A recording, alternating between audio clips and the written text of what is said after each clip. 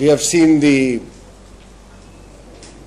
collapse of the Chit Fund company Sharda and this group of companies in West Bengal, which has led to tremendous suffering for lakhs of people who have invested their savings and livelihood.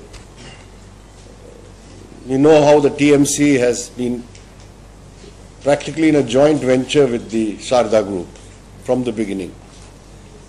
But it also raises a larger question. That is, at the all India level, we really do not have an effective regulatory mechanism for the non-banking financial companies, and the central law which is there about chit funds is totally inadequate.